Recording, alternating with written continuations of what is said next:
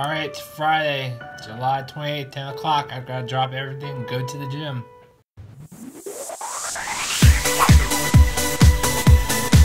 Friday night, and I feel alright.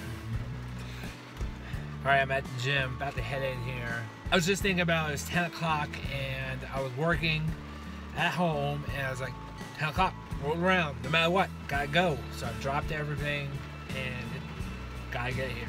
And that's what you have to do. You have to schedule your workouts. I mean, it's the same thing at work. You know, you have a calendar. You put important meetings and dates in your calendar.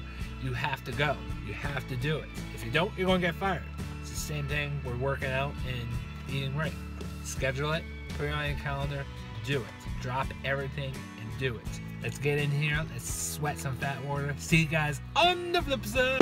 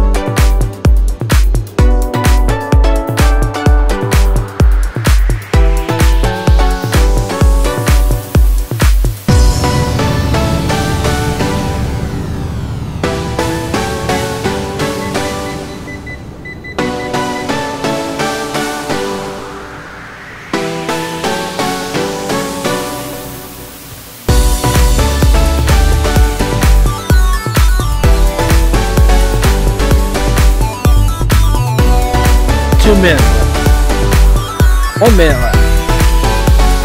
Alright guys, post-workout confession. Been in here about an hour or so. Did some arms, did some back, did some chest. Really gotta get back into some legs. I was never really good at legs. I never motivated to do legs, but unfortunately you gotta work the whole body. And I didn't do that except for a little walk today. I did like a 10-minute walk. Nice little thing right there, it hurts. So, otherwise, it was a great workout. Got some fat water rolling, not a lot. Burnt about 400 calories or so, according to my watch. I'm gonna start doing, what's it called? What's the step thing? Fitbit.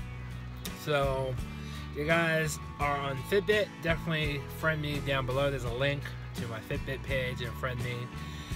And let's be friends on Fitbit. Let's challenge each other for steps and various things. And make sure you schedule workouts.